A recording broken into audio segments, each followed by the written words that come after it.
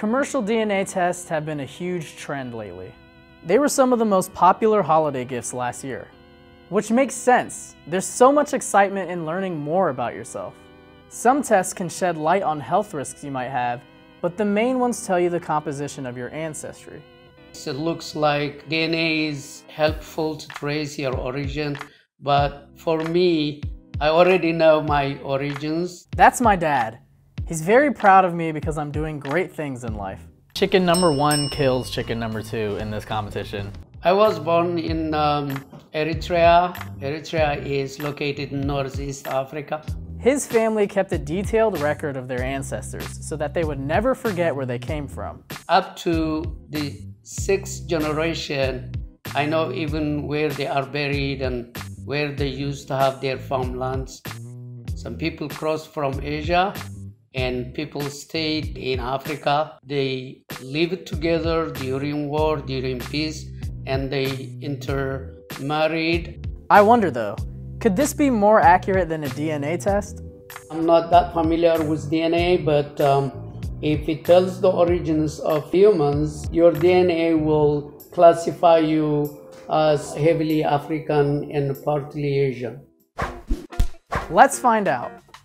I ordered 2 DNA tests, the Helix test from National Geographic and 23andMe. Unboxing the tests was kind of exciting. They were neat and they had simple instructions.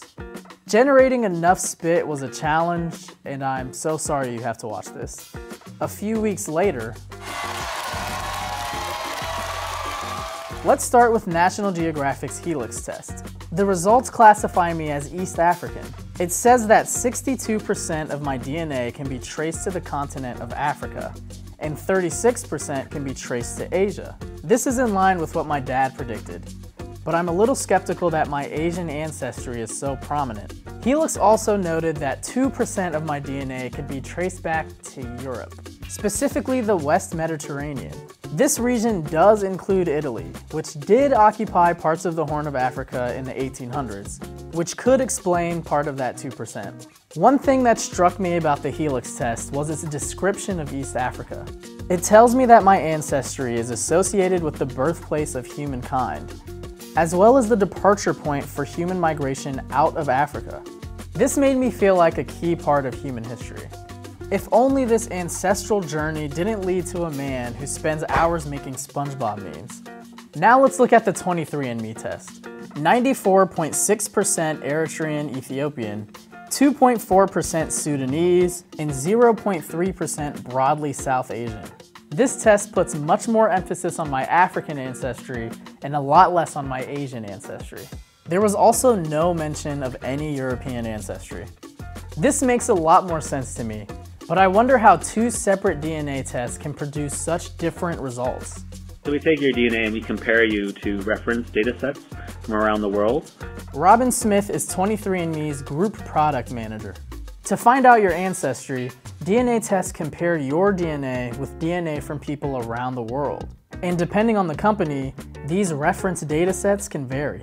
Seeing your results here, it looks like Ethiopian and Eritrean. So that's a group for which, maybe a few years ago we wouldn't have had much of a data set, but now because of our size, we've got a lot of data from that region, so we're able to provide very good granularity there. Some regions of the world aren't as represented as others in these reference data sets, leading to some disappointingly vague results for some customers. Thankfully, my DNA tests were pretty accurate, but at the end of the day, they just confirmed what my dad already knew.